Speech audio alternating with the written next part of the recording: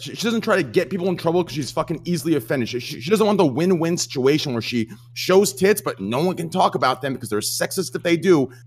People just don't like people who sexualize their content and then turn around and question as if they're in some theatrical play in shock. Oh, look at these.